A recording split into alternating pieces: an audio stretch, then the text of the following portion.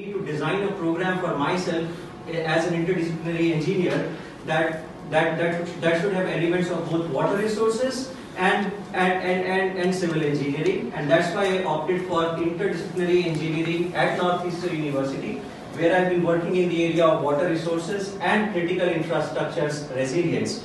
Today I stand here to defend my thesis, and a lot of my work has been published in various venues, both international journals, conferences, and a textbook which I co-authored with Professor Gamuli and Professor Flynn.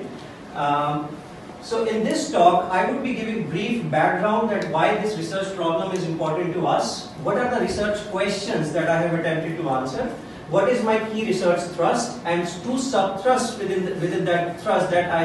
have used to answer a bigger question. Finally, I will discuss specifics about my research using two case studies, and then I will briefly talk about the future work that I plan to do in near term and intermediate term.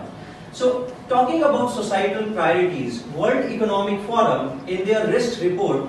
recognizes hazards related to weather such as extreme weather events, water crisis, failure of climate change mitigation and adaptation as evolving and unprecedented threats. So in wake of these unprecedented threats, there have been calls both from scientific community, that is, and this was an article written by the then editor-in-chief of Science, that communities need to think beyond sea walls, and policymakers. For example, UN Secretary General called for that we need to think beyond risk frameworks and go towards more comprehensive resilience frameworks, and we have to change the resilience paradigm that accounts for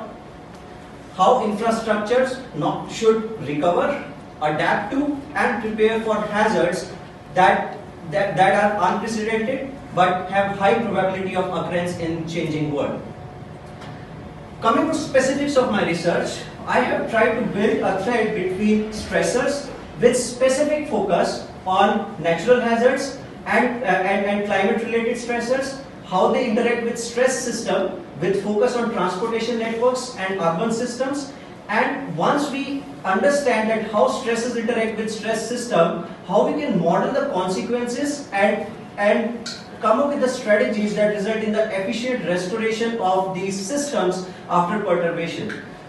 During my research, I realized that some of the lessons that we learned for these network infrastructures also generalize to other network systems, for example, ecosystems, which have network or interdependencies at their heart. So I have been working on some of the methods that go beyond built infrastructures into natural infrastructures.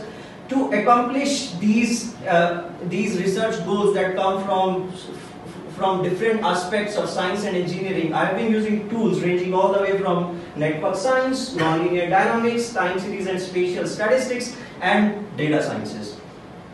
Coming to the specific questions, the three specific questions that I have tried to answer in the context of stressors, stress system, and impacted systems are: for stressors, how we can improve assessment of climate and weather related extremes while being mindful of uncertainty. Secondly, if we have improved assessment of stressors, so what? How we can use that information to inform design relevant and adaptation relevant metrics for infrastructure design, and that's what we call as stress system, because stressors induce stresses in them, they crumble, they lose their functionality, and that's where our job as engineers start, that once perturbation starts.